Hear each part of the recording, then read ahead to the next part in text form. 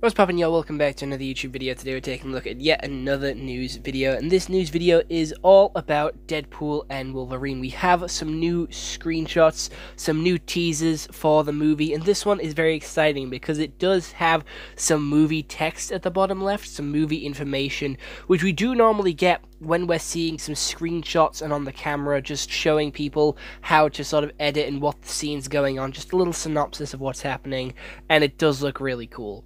We then have the main bad guy here, the main villain of the film.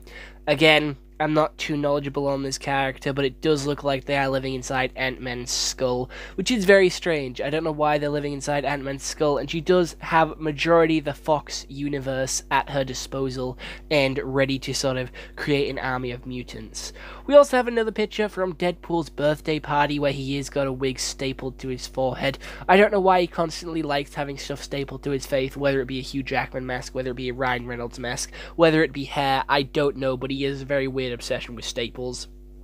And then the next poster is him doing the Wolverine pose, which I think is absolutely badass. His suit looks so clean, and it is such a very big contrast to the white snow background. It just stands out so much more and looks so much more badass. So I'm very happy that they chose these like apocalyptic wastelands to set majority of their movie, as it just makes his suit stand out a little bit more and genuinely pop as well.